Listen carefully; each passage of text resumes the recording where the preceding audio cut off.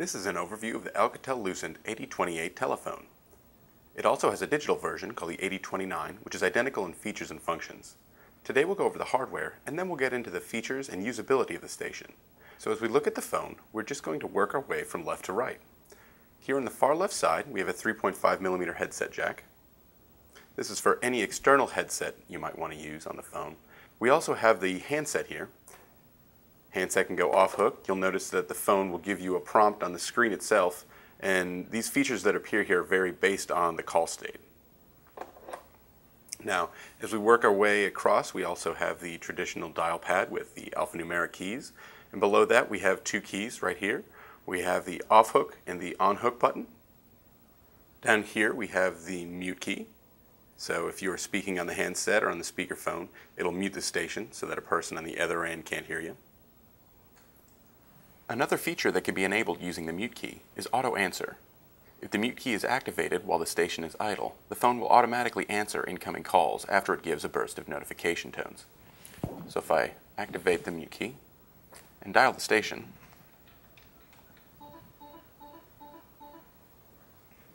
and there you see I'm on an active speakerphone call without touching the station.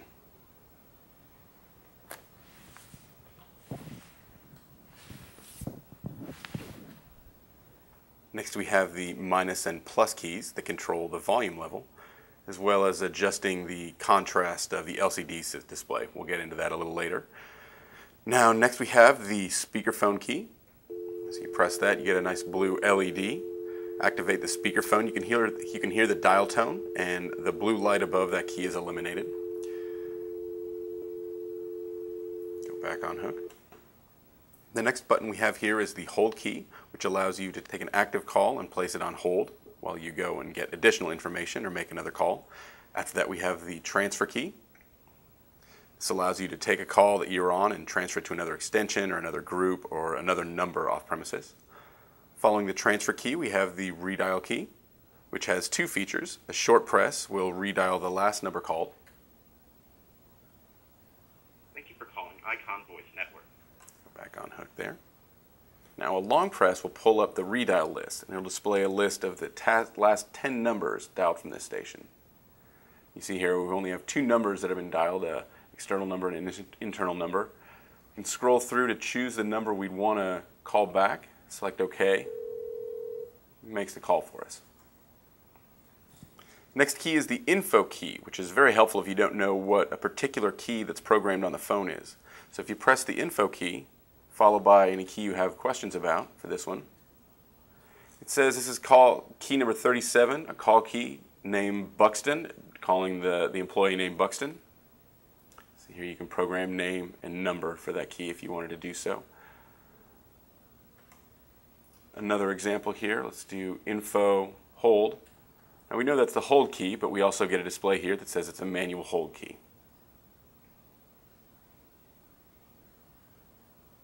Now, of course, the C key that I just used is the cancel key, which takes you back one level in the menu structure. So if we, like we did last time, info hold, we're shown the manual hold key on here, press the cancel key, takes us back to the main menu. Next to the C key is the navigational array. This allows me to navigate within the screen. So you notice I have multiple tabs across the top, info, menu, all the way to the right here we have ACD. We'll get into those a little later. I can also use the navigational array to scroll vertically. So if I scroll down here, you'll see I have a number of speed dials that are already programmed into the system here. You see this dot in the middle shows where vertically I am within that screen, so it helps you from getting lost in there. If I keep scrolling down, you see I have blank keys here. This ellipses indicates that the key has not been programmed yet, so I can program a speed dial or a feature key in there. You have a total of 40 keys, including these 4 at the bottom here that you can program, so there's a large number of speed dials and other one-touch features you can program in here. The button at the bottom right is the mailbox access key. When I press that, it gives me a display of all the instant messages, voicemails, missed calls that I've taken at the station. If I had any voice messages here, I could go ahead and select the voice message, enter my password, and it would play the voicemail for me. The three keys on either side of the soft display are feature keys, so whatever line is next to that key or whatever feature is next to that key is what will be activated. The screen can be customized, so right here you see we have an empty key. You can add another speed dial key to that or a feature key, whatever you'd like to add there.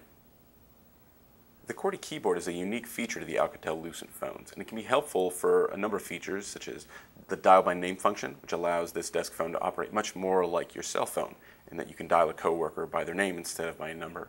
So as you see here, I can just go on, dial a letter B, for example. Okay. Now we have all the employees starting with B. You can drill down more by adding additional letters in here. Okay, BI, now we only have all of Bill's numbers.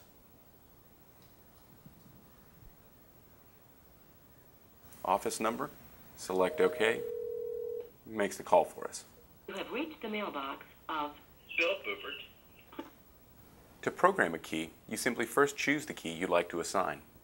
This key is empty. We're shown a name and number to assign to the key. I'm going to name a speed dial icon. The Shift key, hold that down,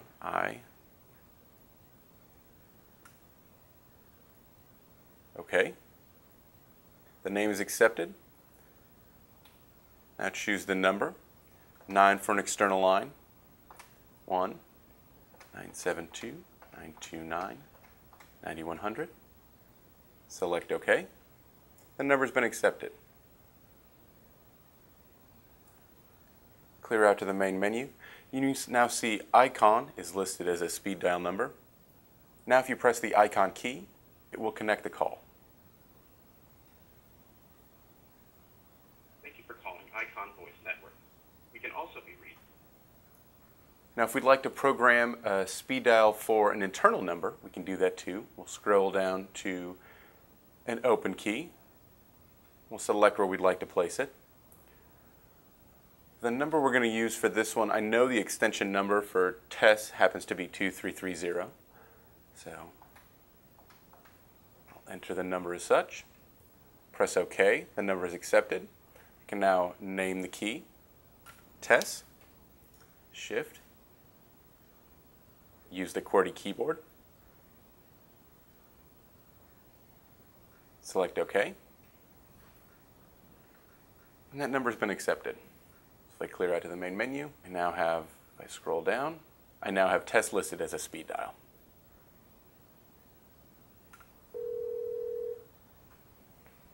If we'd like to delete the icon speed dial button, we simply press the info, select the key, you can go into the name, hit clear, OK. That clears the name. You can go to the number here, clear the number, select OK. Change has been accepted. You can go out to the main menu. The key is now clear. A blank call key. To make a call, I can either make an internal call, which typically uses a 3 or 4 digit extension number, or I can make an external call, which usually means I have to dial 9 to tell the system I'm dialing outside the office. To make an internal call, I can simply dial the extension and away I go. So you can see Dave Angus is alerted. I'll answer on his station. And the call is connected.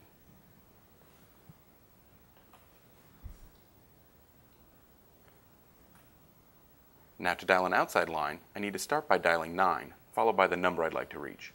I'm going to dial the icon main number, so 9.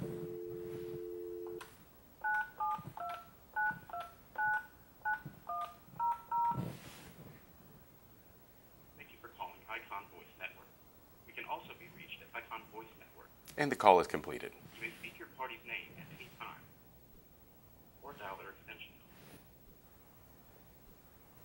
If you make a call to a busy extension and you want them to call you back as soon as they're free, there's a feature you can use called Place a Callback Request. To do that, we'll place a call to a number that I know is busy.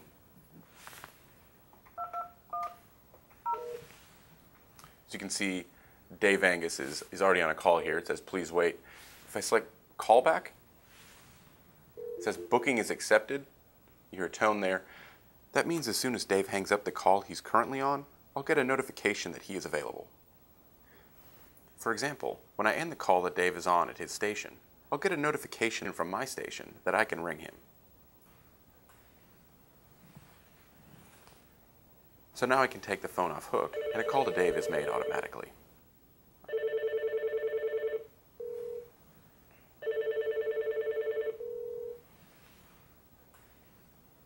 Now to place a call on hold, I'll ring the extension here so we can place a call on hold.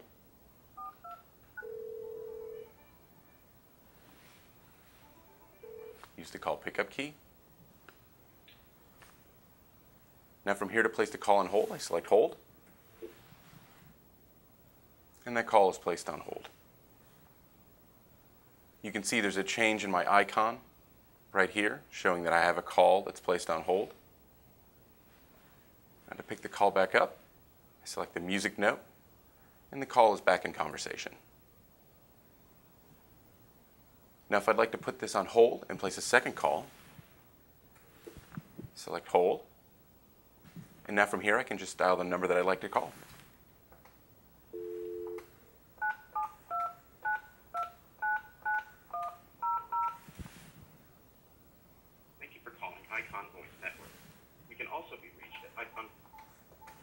Calling extension 2817.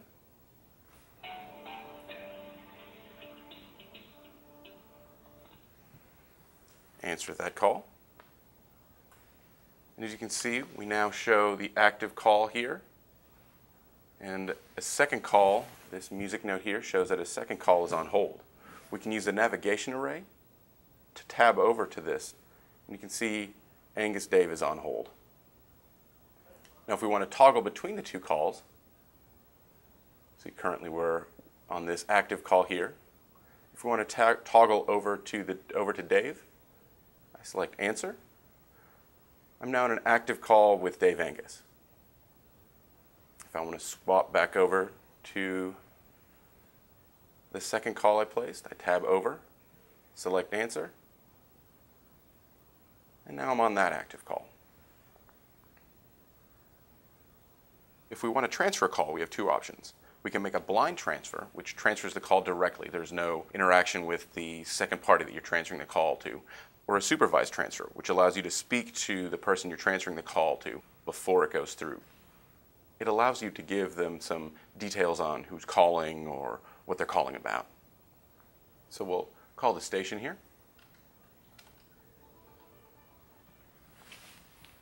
Answer. We're in an active conversation here. So if we want to transfer this as a supervised transfer, for instance, we hit the transfer key. Dial the extension that we want to transfer this to. I'm going to transfer it to Tess.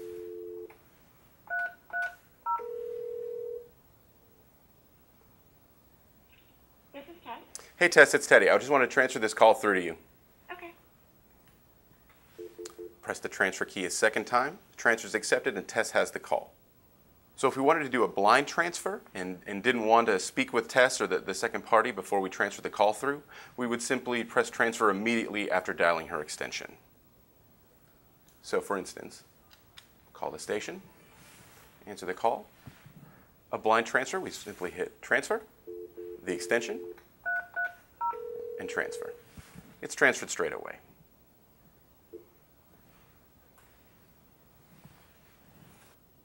To demonstrate conferencing two calls, I'm first going to make a call to the Dave A extension.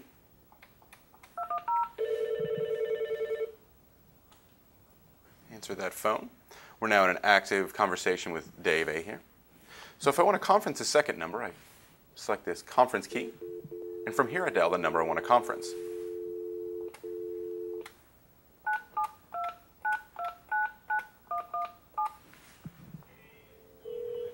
Answer that second call here. So now I'm in an active conversation with the second call. If I want to conference the two, conference again. I'm now in an active call between Dave A and the second number that I dialed. You can see the icons at the top of the screen here show I have two active calls. To forward a station, first you select the forwarding key, which is this top right-hand key. on the display. There's no forward currently active. So if I want to send to an immediate forward, I select immediate there. The destination, I dial the number that I'd like to forward this to.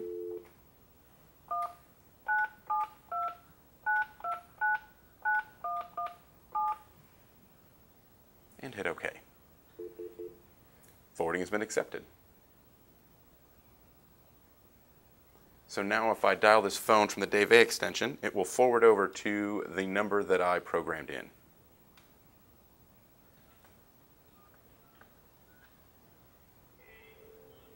As it does.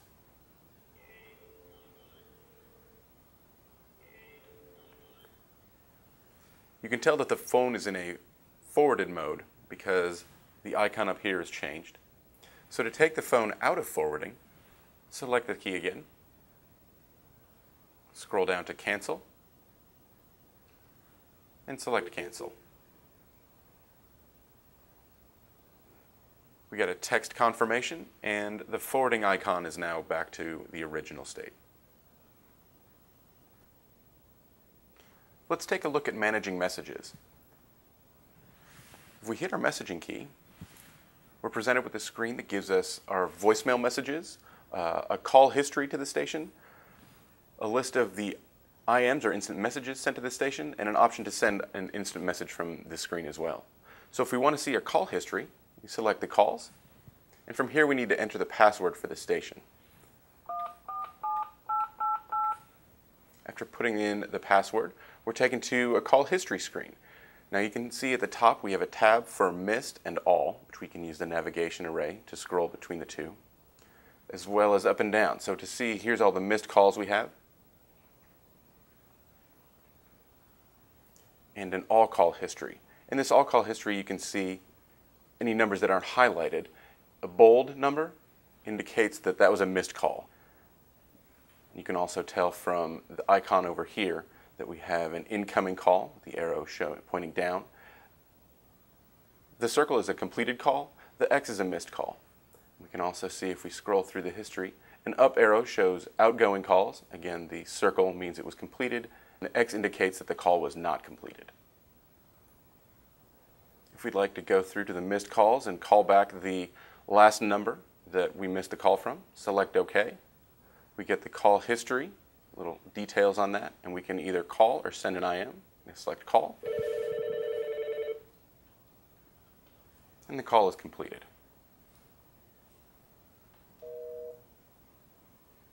Now if I'd like to go into my voicemails, select the message key. I see I have one voice message. Select that key. Here's the details. Select OK, and play the message. This is a test voicemail. You can select Erase, and that erases the message. We now see that our voicemail inbox is empty. C takes us back to the home screen.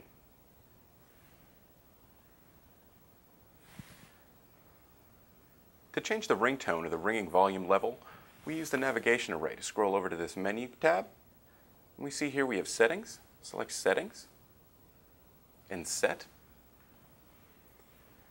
And we're presented with the ringing menu here. So if we select Ringing, here we can change the ringtone for external calls as well as internal calls, silence, and then the volume level. So for instance here, let's select external melody.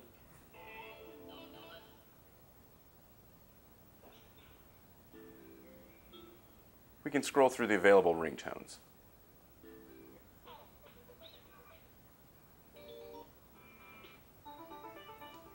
Hit OK to select, and that's been accepted. See back out to the main menu. Now selecting the ringing volume is in the same location as the ringtone. We'll use the navigational array to scroll over to Menu, hit Settings, we'll go to Set and Ringing, and from here we can select the level. Plus and minus keys are used to adjust the volume all the way down to low to maximum level. and hit OK to set. The ringing's been accepted. And hit the C button back out to the main menu if you'd like. To adjust the screen brightness, start by moving over to the Menu tab, going to Settings, Set, Local Menu, Display. From here you see we have a brightness option, and from here we can use the plus and minus keys to adjust how bright the display is. Select OK.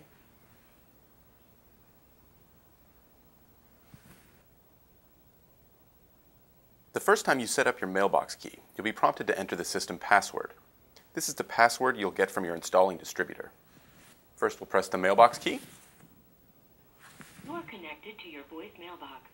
You will be asked to enter your personal settings. Enter your password. Enter your new password. Now enter the new password you'd like to use to access your voice mailbox. Password is 147888. Confirm, press pound. To cancel, press star. Record your name now. Speak after the tone and press the pound sign when you have finished. Teddy. Play your recording. Press 1. To re-record, press star. To confirm, press pound.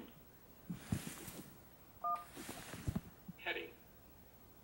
Play your recording. Press 1. To re-record, press star. To confirm, press pound. Speak after the tone and press the pound sign when you have finished. Teddy. Play your recording. Press 1. To re-record, press star. To confirm, press pound. In addition, we can use the prompts on the screen here to listen. Teddy. Play your recording. Press 1. To re-record, press star. To confirm, press pound. Or to record it again. Please speak after the tone and press the pound sign when you have finished. Teddy. Play your recording. Press 1. To re-record, press star. To confirm, press pound. Pound to confirm. Recording accepted. We can see it's empty.